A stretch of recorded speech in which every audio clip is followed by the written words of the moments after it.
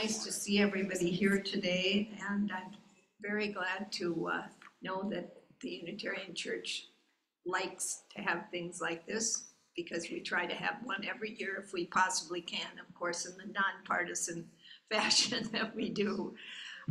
This morning we have Gunnar Johnson and Shawn Reed here, who are running for the 6th Judicial District seat. And I was explaining to Mr. Reed this morning, yesterday, I looked at his website and saw, I did not realize how big the 6th Judicial District is. And I have a question for the audience. Who can tell us which counties are in the 6th Judicial District? Anyone? Voter education. All right. I see one hand over there. Do we have a hand? I think I heard this. So St. Louis, Carlton, Cook, and Lake County. That's it. Yep. That's it. That was amazing to me. And also there are 16 judges within that judicial district. Meredith, volume up. Can you hear me better now? Hold it close. Okay. Is there a volume over there, Will?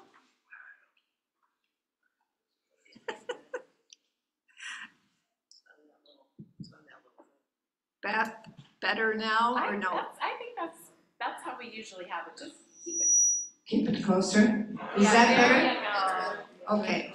All right. We're learning as we go this morning. Okay. So what we have planned today is that each candidate's going to make an opening statement, and then I'll ask the prepared questions, and hopefully we will be alternating the people who answer. Thank God there are only 2 of you. So my husband has agreed to do some timing if they run on forever. So, but I think both of them have done enough of these forums that they know how to kind of judge what they're going to do. At the end of the questions that I have, we will ask for audience questions if there's time to do that. And then we'll ask each candidate to finish with a closing statement. So, about the music too. Oh, Gunnar, yes. You didn't hear that part. The choir is practicing right now. So you really have to put your focus on right here. And hopefully, I think it's going to be 15 or 20 minutes, but we have a very open space, so do your best, please. All right, so I'm going to start by asking Gunnar to make his opening statement, and then we'll begin, and then we'll have Shawn, and then we'll begin the questions. Here, okay. And you. And I'll slide the laptop over. Yeah. Thank you so much. How about if we move that out of the way? What was it? The time limit on Oh, as I was explaining earlier, I think we'll say 2 minutes for everything, and then if it runs long, then you can wave your sign, okay? All right, so Gunnar, could I ask you for your opening statement? You bet. Good morning. It's nice to be back here. I remember before this church was built even, and I've been here, unfortunately, for funerals is the most I've been here, but it's nice, and it's nice to be in a community like this. I see a lot of familiar faces, which means that this is a group of people that is active in our community, and that means a lot, and I hope you guys can appreciate that. My name again is Gunnar Johnson, and I'm running for judge. As we talked about a little bit before, the 6th Judicial District is a large district in northeastern Minnesota. You've got Carlton County, St. Louis, Lake, and Cook. I have been working in the legal field for 30 years. I've done a lot of different things, and we can talk about that this morning. I've been with the Attorney General's office up on the Iron Range doing economic development and litigation for the state of Minnesota. I've been the Duluth City Attorney, and that's where I've seen so many of your faces because you guys are active in our community with the City Council, with different things that have happened over the past many, many years. I am currently in private practice in Duluth here. I am the Hermantown City Attorney, as well as the attorney for numerous townships. In Cloquet, I'm the attorney for the fire department. And then I do a lot of other business development, estate planning, litigation type work. I am running for this position because public service is something that's been very important to me throughout my life. When I went to UMD, I'm going to run out of time here. We can talk about more of this, but I received the Sir Duluth Award, which is an award for public service, and that is something that has been very important to me as I've gone through my career. And I see this judicial position as an opportunity for me to give back as public service to our community. And I see my time's up. Thank you, Mr. Gunnar. Mr. Reed, your opening. Thank you. Let's slide this over. Move the water so we don't spill it. All right, good morning, everyone. My name is Shawn Reed, and I'm running for District Court Judge for the 6th Judicial District. Now, in this opening statement, we only have about 2 minutes. So I'm going to try to cover 3 things really quickly. First of all, what this phase of the election really is, why experience matters, and I'll tell you a little bit about myself. So this phase of the election, I'm calling this the job interview phase of the election. How many here in the audience have been in a job interview before? All right, I'm seeing some hands. Some of you are shy to raise your hands this morning. I'm calling it the job interview phase because you, the voters, have selected the 2 candidates that you want to know more about before you make that final decision on November 5th. So that's what we're here for, kind of the job interview phase. And like in any job interview phase, you should be expecting us to give you specific answers about our own experience. And why is this important? Well, it's important. Well, first of all, before I tell you why the judicial race is important, please don't judge the race by the position it's located on the ballot. It's on the back of the ballot. I'm going to interrupt just for a minute. Yes. Even those of us who speak often, we forget to hold the mic real tight. Real close, okay. And if we can turn it up, we've got several people back here who can't hear. Oh, dear. All right, well, I appreciate that. Okay, it's up as high as it goes without Giving speaking. feedback. And So we the know, other thing I would say is that if you can't hear, maybe as Gail did, move right up to the front. And we can get chairs right in the front. And if you can't hear, just wave your hand at us, because I tend to do this sometimes when I'm talking. I'm a lounge singer in my past life, so. Just come up here and sit. Yep, we'll make some more seats up front. And I truly appreciate that feedback. You know, as we're talking in front of large groups, small groups or whatever, we don't know what's happening out there often. So I always encourage feedback. I encourage lively discussions. So raise your hands if you can't hear myself or Mr. Johnson. And are we all set to keep going? please do move up to the front. If you can't hear, please move up. It will make it a lot easier for everybody. And don't be shy. The best seats are always in the front of the house. Although if I remember my law school days, we always tried to sit in the back of the room. So, especially if we didn't do the reading assignment for that week. All right, so Most of the time, so you're on your honor. I'm on your honor. Okay, I'll try to honor that. So, what I was just about to tell you was I talked about the job interview phase. I want to talk a little bit now about why the judicial race is so important.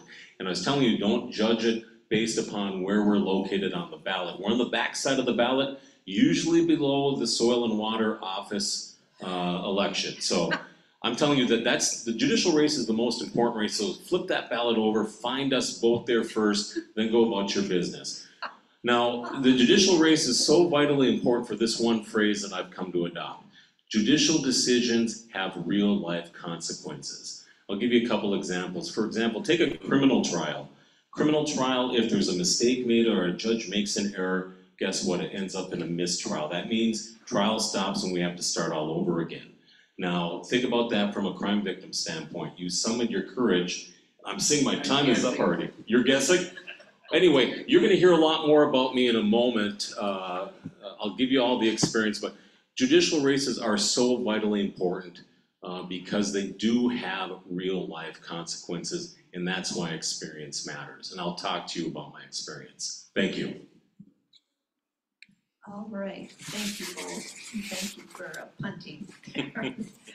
I think you included some of this in your opening statement, but once again, I'll ask each of you, why did you decide to run for this particular office? So we'll start with Gunnar on this one.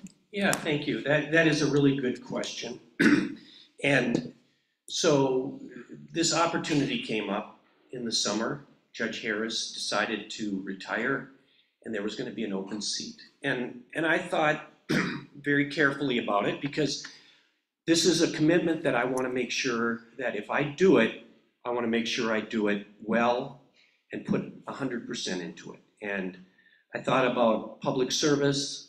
I thought about my experience in the law, excuse me, over many years, and I felt that this would be a position that I could really bring some good experience and a good person, a way of dealing with people to the court, and I feel I have something to add. So, and also I really value this district.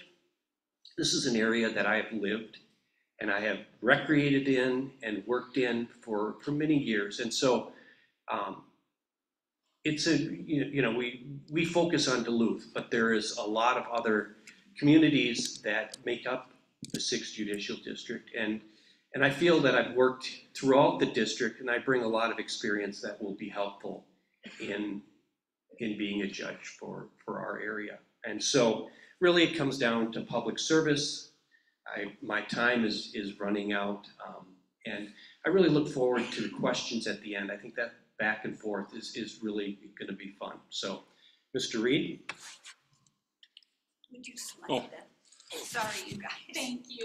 It's a workout. Okay, same All right, question. same question. Why did I decide to run? And this kind of dovetails into what I was trying to say in my opening statement. I'm running because this position is so vitally important to our community, because judicial decisions have real life consequences. I know what it's like. I've been in courts for 27 years, and I've seen what happens when judges make mistakes. I see what happens when cases slow down or get delayed. My experience, I've been in courts 27 years. I've been in court nearly every single day during those 27 years. I do criminal law. I'm a prosecuting attorney for the cities of Hermantown and Proctor. I've been a special prosecuting attorney for other municipalities and for the county attorney's offices in the area. I'm also a private criminal defense attorney representing private clients, obviously not in any of the jurisdictions that I prosecute in. I also do civil law. I practice in everything from simple matters, from conciliation court matters, all the way up to complex business litigation.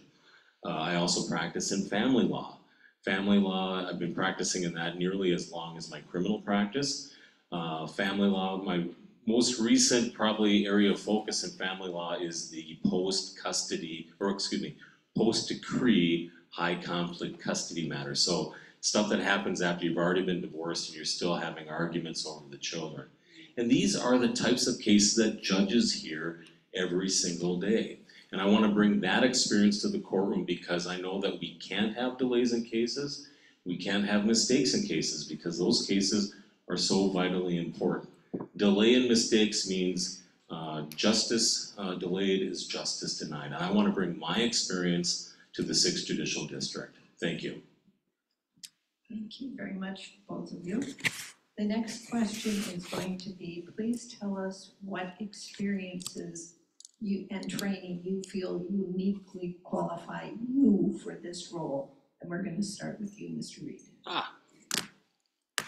moved the computer over too quickly. All right, so what training and experience that makes me uniquely qualified? And I think I already started touching on that a little bit. I've been in courts for 27 years. Nearly every single day I've been in court. And I think in order for you to take the role of judge, you have to be in the courtroom on a regular basis. You need to see what happens in the courtroom in order to run the courtroom.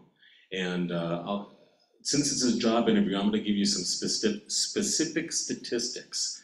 I've long since stopped keeping track of jury trials and court trials, both criminally and civilly, because I've just done so many of them. And I know I've told you specific answers are important, so here's some specific answers. I went up to the Minnesota Court website. You can do an attorney search. If you do an attorney search for my name, you're gonna get a number. The number of cases that are associated with my name for my 27 years is 11,358 cases. And so that kind of backs up what I'm telling you when I'm saying I'm in courts nearly every single day. Now, I've done the same search for Mr. Johnson. Mr. Johnson, for his 30 years, has 91 cases. And that's not a knock on Mr. Johnson. We've just had different career paths. Mr. Johnson's been a city attorney doing more of the administrative work. But being in court's kind of like learning a language. You need to immerse yourself in the court to make sure you're fluent in it. Think back to when we try to teach ourselves languages. You can do good by reading a book and trying to learn it on your own, but you never really get proficient in it. You have to go in and immerse yourself in the culture, immerse yourself in the language. Same thing with the court system. You have to immerse yourself in it, and that's what makes me uniquely qualified. I'm the candidate here that has actual and significant courtroom experience, and I'll be ready to be your next judge on day one. Thank you. Mr. Johnson? Yeah, so the question is, what are my qualifications and training? What uniquely qualifies you with Sure. your training and experience? And so I went to school at UMD right over here, and from there I went out to Washington, D.C., and went to law school at the American University in Washington, D.C. I worked for the Department of Justice while I was in law school. After law school, I was a judicial clerk for a criminal court judge. I did that for a year.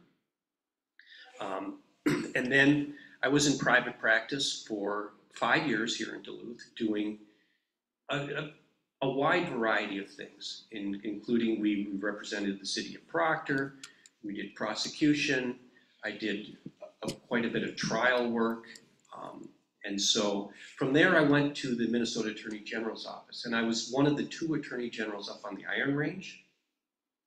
I represented the IRRB, did a lot of economic development work, but also did a lot of litigation for the state of Minnesota, defended the state fair, did work trials for the DNR, did a lot of criminal matters, mostly criminal appellate work. And then from there I became the Duluth City Attorney for 12 years. And that's a very difficult job, being the city attorney. You're balancing all the things that happen in the city, from the criminal matters, we did about 10,000 criminal matters a year, to the legislative. I'm gonna run out of time here, but and so that really gave me a variety of matters, a wide variety of matters that I have experience in, but it's really working with people at the city level and as the city attorney. And so you have the legal stuff, but you also have dealing with people and okay, we're gonna run out of time here, but I'll continue to talk about my background and experience, and it's hard to cram it into 2 minutes. Thank you. Gunnar, you're going to answer the next Oh, question. I get the next one. Okay. This question comes to Do you you. have the microphone? Yes, I do. This question comes to you through I'm Mr. gonna turn it on. Goodness sakes, everything, all right. Now it's on, you can hear. Sorry about that. Thanks, Kathy. Okay, this question was kind of written by Mr. Munger, so it's probably gonna be a little bit not what you're thinking, but, okay. Do you believe the current bail system is fair? And if yes, why do you think that? And if no, what changes do you think should be made? I love a good Munger question. Mark Munger, who is a relative, was the person that hired me and brought me to Duluth back in the mid-90s. And so I've had a deep connection to the Mungers over the years. I'm gonna answer that question a little bit differently. Throughout this campaign, our job is to be unbiased.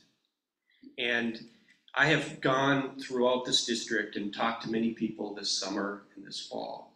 And there's a broad political spectrum that we have out there. And everybody no matter where you are on that spectrum, kind of asks a question with a political twist to it. And my answer has been the same. I will apply the law. I will apply the law. I'm not going to make the law. I am here as a judge to listen to both sides in a dispute, to gather the facts and to understand the individuals that are coming before us. And then I'm going to apply those facts to the law as it's decided by our legislature, by the courts above us. But I'm going to do that in a way that's fair to the people involved and in a way that is understandable to those involved in the system. And so often we're seeing where more and more people are pro se, and I'm going to write decisions, and I have. And I can talk a little bit about the work I do as a judicial officer. Gunnar, please say what pro se is. Yeah, that's a good question. And Mr. Reed, I'm sure we'll talk about it a little bit more. Pro se is when you represent yourself in court as opposed to where you have an attorney that represents you. And we're seeing more and more pro se people because attorneys are expensive and there's only a limited number of them as the needs rise. So I'm going to wrap up and hand this to Mr. Reed. Thank you, Gunnar. I'll move the computer over. Do you need me to repeat the question? I believe the question was, you believe the current bail system is fair, and if not, what would you do to fix it, correct? That is correct. All right, so let me answer that specific question. So, I believe that the current bail system is as fair as we can get. Like any system, nothing's perfect, right? And bail system is basically involves partially economic issues. And whenever we're dealing with economic issues, there is unfairness built into it. Now, I've appeared in front of courts many times dealing with bail issues. How many of you know that in addition to bail systems or bail, putting up cash or bond to get out, that there is also a program called pretrial release? Show of hands, anybody? I see some people there, yeah. So what the pretrial release program is that if you can't put up bail or bond, so that's when you put up money or bond to get out without any conditions, right? If people don't have the means, they may possibly qualify for a pretrial release status, meaning you're basically entering into a contract with a probation agent saying you're not going to do certain things, you're going to stay in contact with the agent, you're not going to leave the state, that type of thing. So people do have the opportunity through a pretrial release contract to get out without putting up the bail or the bond.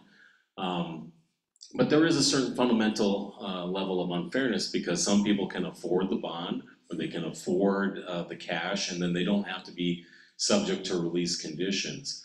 How to fix that? That's a bigger question. It's a bigger question of fixing fundamental economic issues. And unfortunately, the courts can only do so much. And as Mr. Johnson indicated, the role of the judge isn't to fix the legislative issues or fix the economic issues. It's something that we can take into consideration when people are standing before us.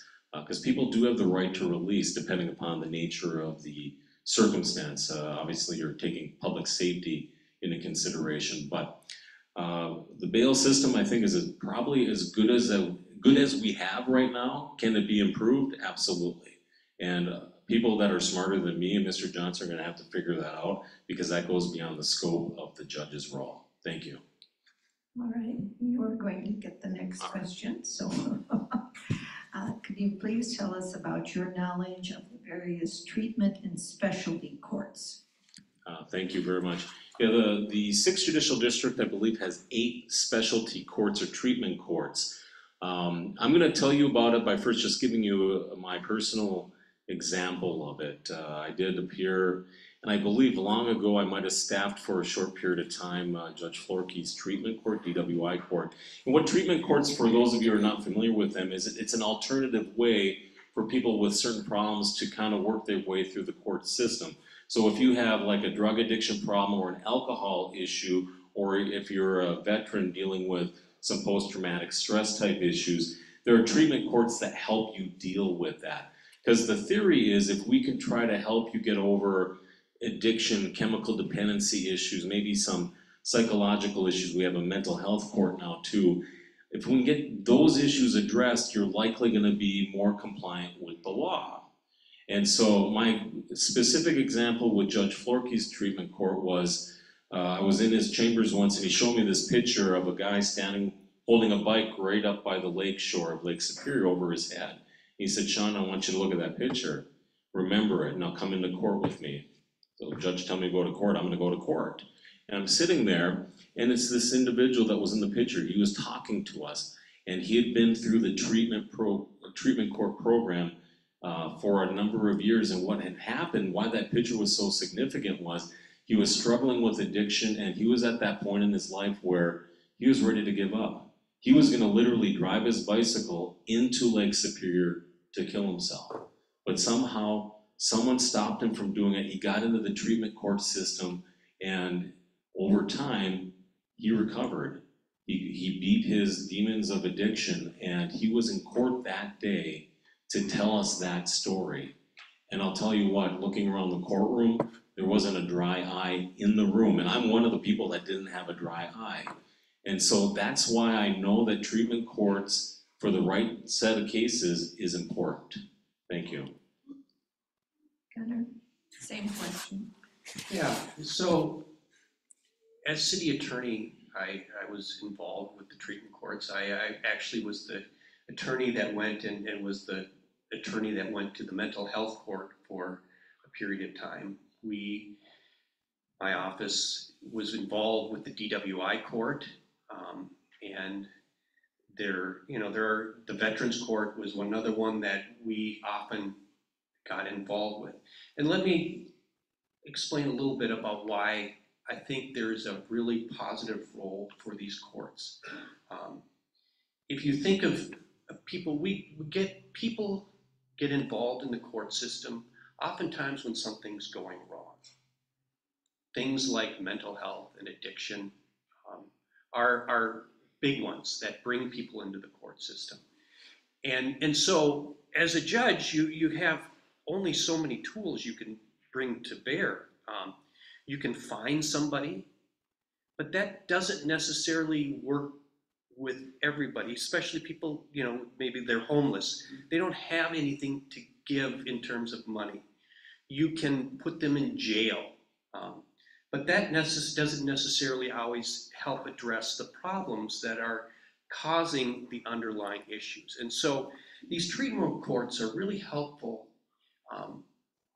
It brings almost a social worker aspect into the court system and is a way to hold people accountable. And it's important that the courts hold people accountable for their actions, but it's also a way to set them up to succeed, not to get trapped in the web of the court system where they get a $500 fine, they can't pay that. Now it continues on and they get trapped. And so I am very supportive of the specialty courts, and I've worked with them, and as we've talked about, in certain situations, they work very well. Thank you. You're gonna hold that and you're going to do the next question, which is. Mumbling and microphones off. Excuse Just me. speaking for Thank you. Please, I just turned it off so I wouldn't make noise. All right. Please describe in detail your experience with criminal law, family law, and civil litigation. And we'll start with you, Gunnar. Yeah, so civil litigation, we'll start there. Over my 30 years in the court system, I have been involved in civil litigation. I am involved in it now, and I've got cases I'm working on now.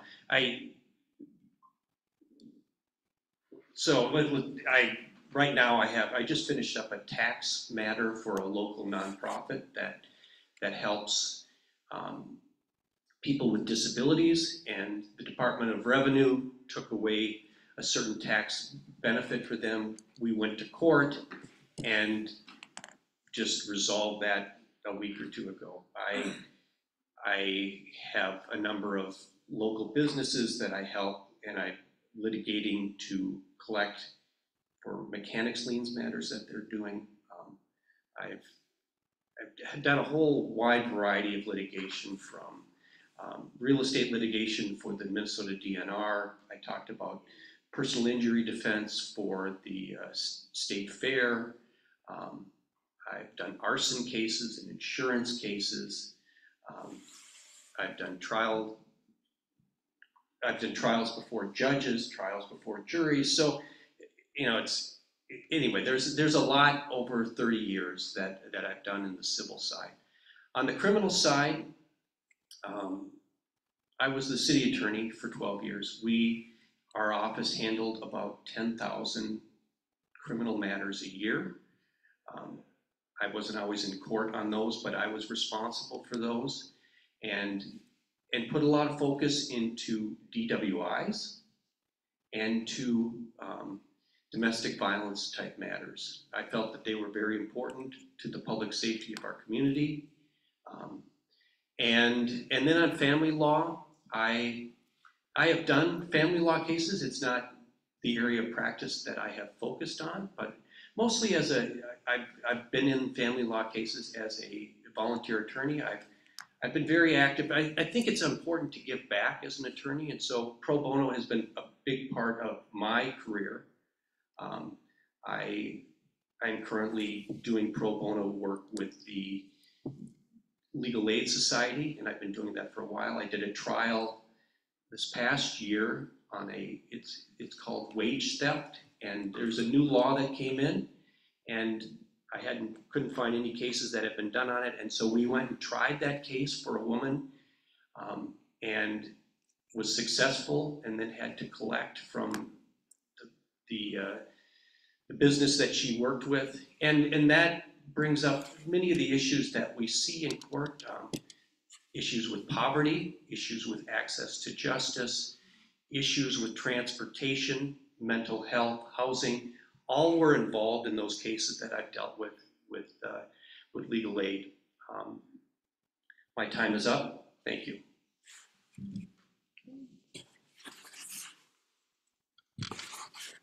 So if I can just get the question once more, it was specifically describe Right, your your criminal law experience, family law and civil litigation as well. All right, I think I heard someone in the audience say that was an awful lot to discuss in 2 minutes, so Yeah. here goes. And the good thing is I've been talking a little bit about my experience already. Criminal law, first of all, I'm a criminal prosecuting attorney and a private criminal defense attorney. I've been trying cases for 27 years. Family law, I've told you a little bit about that. I've been doing that for nearly as long as my criminal law practice. And likewise, civil experience, I've been telling you a little bit about that as well. But I'm calling this a job interview, so I want to talk about the specifics. And I've already given you some statistics. I've long stopped keeping track of my jury trial experience. But I just want to make sure that you heard some of the answers from Mr. Johnson here today about specifics. So specifically with respect to criminal law, he referenced his experience as the Duluth City Attorney. One thing that he did say specifically, I wanted you to make sure you heard, that he was not in court for those criminal cases. That's important. You need to be in the courtroom to have that experience. Likewise, earlier you talked about his criminal appellate experience at the Attorney General's office. Appellate work is not district courtroom work. You're not in court trying the cases. With respect to family law is very important. Family law takes up a big chunk of our calendar in the district court, and you need to have that experience. Mr. Johnson has told you that he has some experience. He's tried some of those cases. I've looked at his history. He's tried 5 cases. All those 5 cases happened before 1997. Why am I telling you this? 1997 was a long time ago, but what happened since 1997 is that the family laws changed. In 2001, we adopted the early neutral evaluation system, which is part of our family law process now. So instead of running to court and getting a trial date right away and you're fighting with your ex over the children in the courtroom, you're going through this neutral evaluation process. And that still exists to today's date.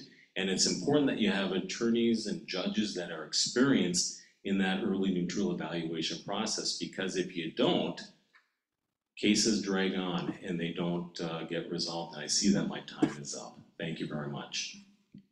Okay, Shawn, if you'll keep that. And next question is, please tell us who your judicial role models are and why. All right, thank you for that, and that's the mentorship question, and we see that quite often. And if any of you have been paying attention to some of the other forums that we've been at, my judicial mentor, first of all, let me just say this. The 6th Judicial Bench, we are blessed. We have a lot of good judges on the bench. When they're on the bench, I'm not gonna talk about them specifically because that's probably not clearly appropriate. So I limit my answer to retired judges. And there's 2 that really come to mind. One, if you've followed me, is Judge Florkey. Obviously, I mentioned him earlier. He's a judicial mentor of mine, large part because of the manner in which he conducted himself in the courtroom. You walk in the courtroom and he had a way about speaking, kind of soft-spoken. He kind of let the air out of the balloon, so to speak, take the stress out of the room a little bit. Because if you're in court, and probably many of you probably haven't been in court, being in court is usually not a good day for you. You're scared, you're terrified, you don't know what's gonna happen, and you need someone to kind of let the air out of the balloon, let you know that things are gonna be okay. Judge Florkey had that temperament about him, and I like to think that I emulate that when I'm dealing with people, whether in my private life or in my professional life. One other person I'll mention too is Judge DeSanto, and I can mention him now too because he's now, I believe, officially retired, and I think he's off senior status because he just is in the process of moving to South Dakota now. And the thing about John is just one of these guys that he treats you right. He's honest with you, and he's just kind. And you do need that kindness, but your judges also need to be able to drop the hammer, the proverbial hammer, from time to time if people aren't doing what they need to do. And so those are the people that I would look to as my judicial mentors. And I'm not sure if my time is up yet. 15 seconds. So again, let me just reiterate, we are blessed with having good judges on our bench. Thank you very much. And now, Gunnar, same question, and then if you in the audience have questions, we're going to be able to take a few, so be thinking. Go ahead, Gunnar. Yeah. So I've talked a little bit about what kind of judge I would want to be if I'm elected, and really you look to your mentors, and it's easier to copy somebody else than to figure it out yourself. And so the first one I would mention is Judge Mark Munger. Mark, as I talked about before, was the one that hired me when I came back to Duluth after law school. And I was with him, practicing with him when he became a judge through this very same process of an election. And Mark showed me the path and very much inspired me to run for this position now. When I was first starting out, there was a judge called John Oswald. And I liked John because he was very straightforward. He controlled the courtroom well. He dealt with things in a very practical and reasonable manner, and taught me a lot about being in the courtroom. We also have Judge Tarnowski, which, I think it's important to mention her. She recently passed away, but was very instrumental in a lot of these specialty courts that we talked about today. And then another one is Judge Sweetland. I remember appearing before her many times, and she had a nice way of dealing with cases. The other thing I would mention is I have a certain tree of judges that have come from me. And so as city attorney, I brought in Teresa Neo to be our downtown nuisance and blight prosecutor. And then now she is on the bench. And I brought in Steve Hankey he was the first attorney I hired as city attorney, and now he is on the bench. And And then Kate Baker is a judicial officer, which is not exactly like a judge, but it's very similar. So that's, my time's up. It worked out perfectly. Thank you. All right, thank you both for, these are the questions that we have. Now we're going to go to the audience, so does anyone, oh, I see we have All some right. questions here. All right?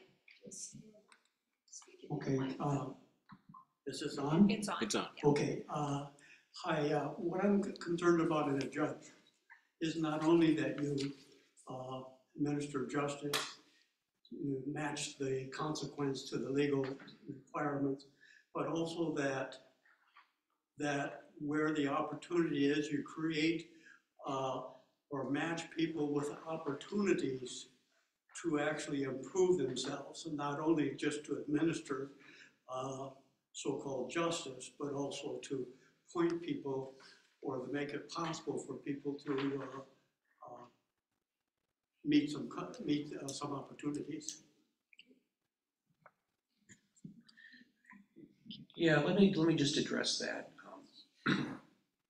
When I became city attorney, we went down to the legislature and worked with other municipalities to put forth what we call the driver diversion program. And it's exactly like you talked about. There are people that drive and then they lose their license. And they get trapped in this downward spiral where they don't have a license, but they have to drive to work to get the money to pay the fine, and then they get picked up again, and pretty soon they can't get out of it. And so that driver's diversion program worked out a system that allowed them to get insurance, to pay their fines, but also to continue to drive and to work. And so it balanced the safety of our community with the needs of people to not get trapped in the system like you talked about. Move the old laptop over. I'm sorry, I didn't catch your name, sir. Richard Richard? Deuce. All right, Richard. It's a very good observation. Courts aren't just meant to punish. Courts are try to help solutions. We talked a little bit about the specialty courts here today as well. I think the other thing that helps people is the manner in which judges talk to the people that are appearing before them. You've heard me talk about it a couple of times that people that are appearing in court are often having their very worst day. So you have to take the time, you have to communicate with them, treat people with respect and dignity, and so they feel like they're being treated with fairness. The other thing that happens in courts all the time is it's not just the judge is working with other key justice stakeholders. You're talking with probation officers, a lot of times there's social workers involved, and they're making recommendations to the judge. The attorneys are making arguments to the judge to what certain requirements can a person take advantage of to get them off that cycle of crime or whatever the economic issues that Mr. Johnson mentioned. So it's important that judges listen to the key stakeholders that they're working with, and that they communicate fairly and treat people with kindness too, because I've seen people leave the courtroom and actually say, I've never had a judge talk to me like that. And I've seen people say that, and it's touched them. And I would venture to guess that they probably are going to go out in the world and maybe make different choices. We have a question from our online Zoom audience. Penny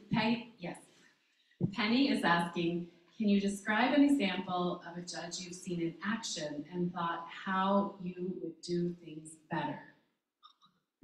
Do I take this one first? All right. So, how not to do it, probably. Well, I'm not going to use any examples up here because, again, I think we're blessed by having good judges on our bench. But I'm going to go down to the Twin Cities area where I've practiced before. And really what it comes down to, I think, is when the judge starts thinking about himself or herself more, making them be the most important thing in the room. They're not. The most important thing in the room is everybody else, and in particular, it's the people that are appearing before the judge. I think when I've had bad examples or bad experience with judges, it's when the judges are suffering from what I like to call robitis, I got this robe on and I'm the most important person. And we're not there because of the judge. We're there because something has happened that's caused us to be before the court. And so what I'll do is I always try to keep in mind that it's not about me. You have to have that sense of humility, and you have to remember it's about the people in the courtroom. It's not about the judge.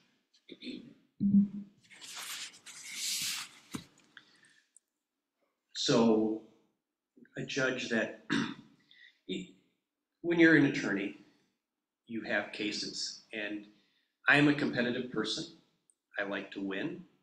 I like to do the best job I can to put my case forward. I work very hard.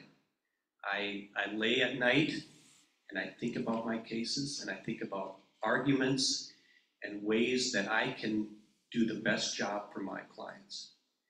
And sometimes you go to court, and sometimes you lose. And that can be very frustrating. You feel very strongly about your case, about your client, about what you're trying to do.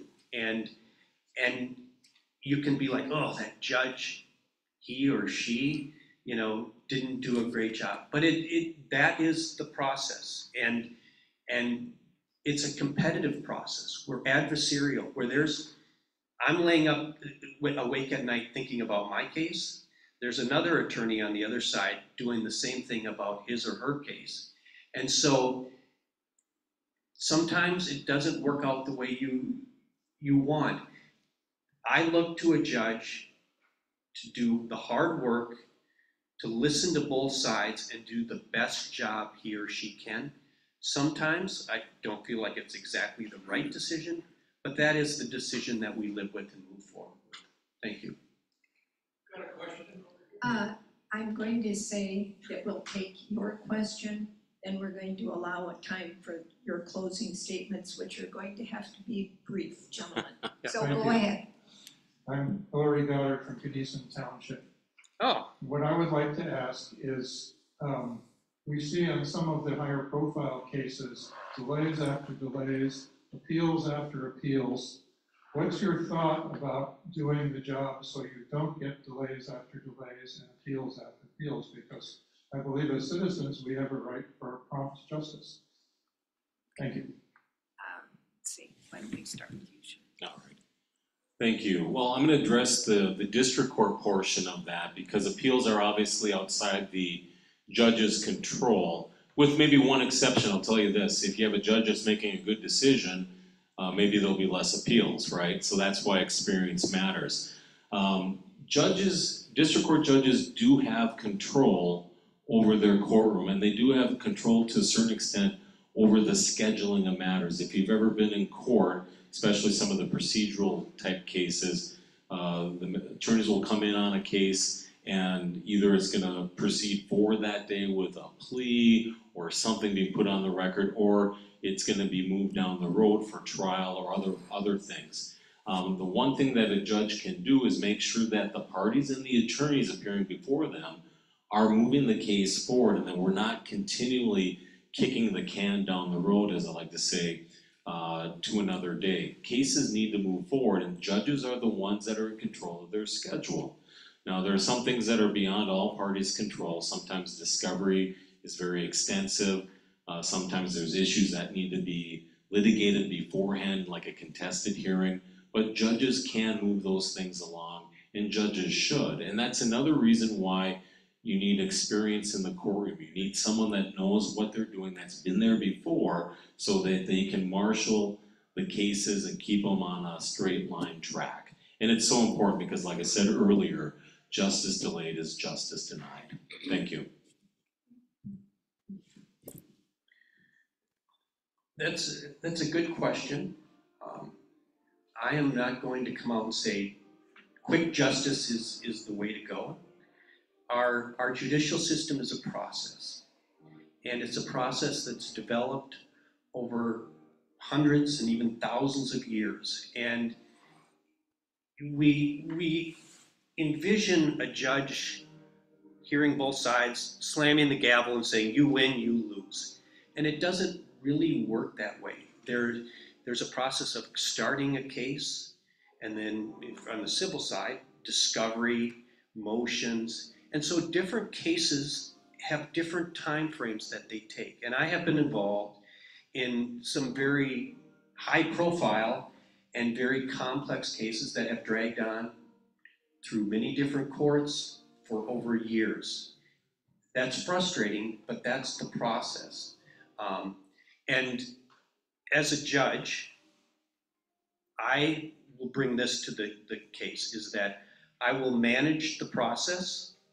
I will make decisions in a timely manner. I will keep the parties moving along.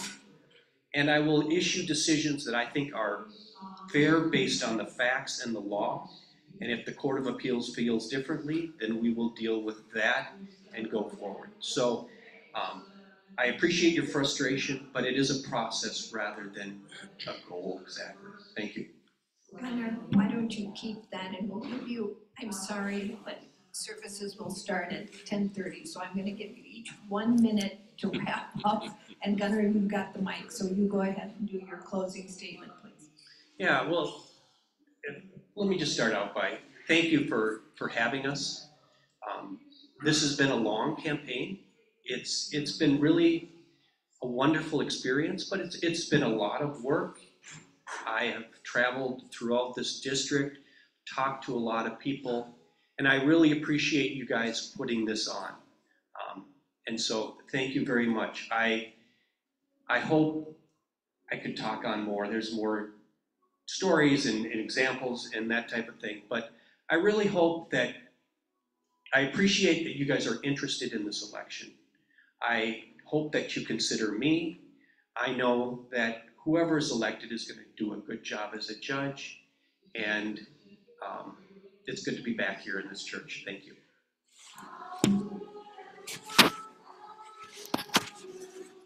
Thank you. I too want to thank everyone for having us here today. I started this forum today talking about the job interview process, and that's exactly what this is. It's a job interview. It's like one of the longest job interviews I've ever been on. But I'm talking about experience. I think that's what you guys want to know. You want to know what our experiences are, what our qualifications are. And the message I want to leave with you is that experience actually matters. Because again, why? Judicial decisions have real life consequences. And we need someone in the courts that has the experience. And quite frankly, I'm that candidate. And I'll be ready to be your next judge on day one. If anyone has questions afterwards, I know this is a very limited type communication thing. I'm happy to stick around, talk to you. You can reach out to me through my website, readforjudge.com. Happy to have phone calls, other forums, small group, large group discussions. But thank you so much for coming out. I truly appreciate each and every one of you. Thank you very much.